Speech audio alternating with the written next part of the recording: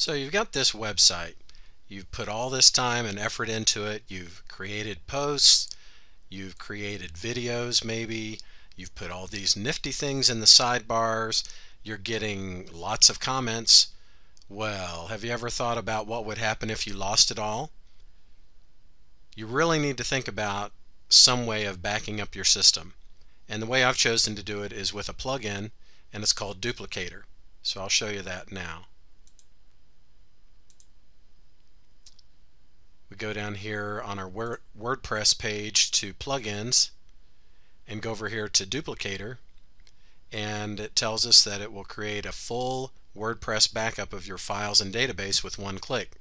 And I've been using it for, I don't know, a couple of months now, and I really like it because you can take a backup of everything, videos, comments, blog posts, everything on your site, and you can either use that to move it to another site, or you can simply take that file and keep it on another system for safekeeping. So if anything should happen to your website, you can just replace it very easily. So I typically do these every few days. I do a complete backup of my websites with this Duplicator plugin. We'll go over to the Duplicator plugin web page.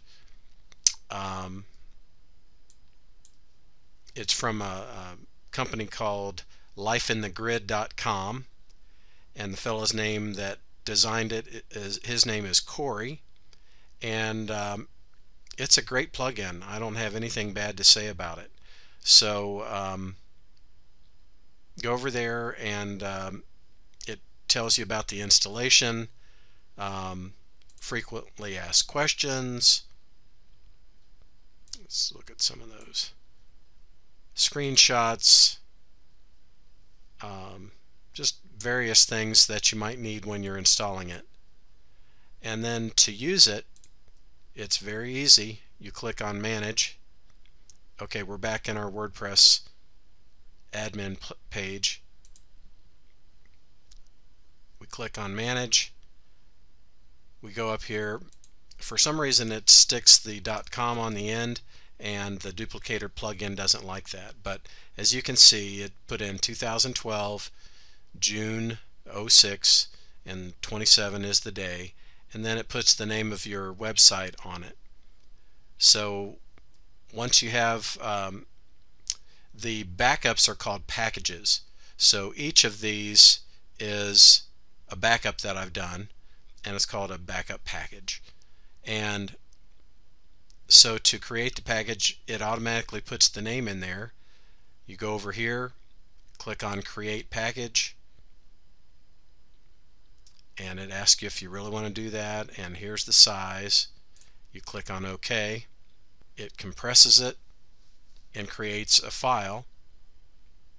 This website doesn't have a whole lot on it, so it doesn't take very long, only a few seconds. So as we can see, 19.47, and I think we had 35 megabytes or something to start with, so it did compress it and shrink it down some. So now we can copy that package. So we go over here, click on Package, and it asks if we want to download that, and I say Save it.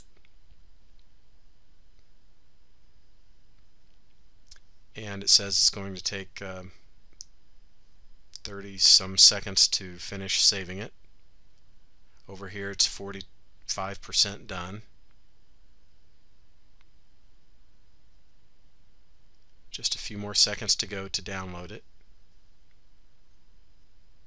And all of your folders with all of your WordPress content are saved. So it's really a nice backup tool, and something that's easy to run, so that if something's easy, you're going to use it. And so that's why I recommend this. Alright, thanks for watching.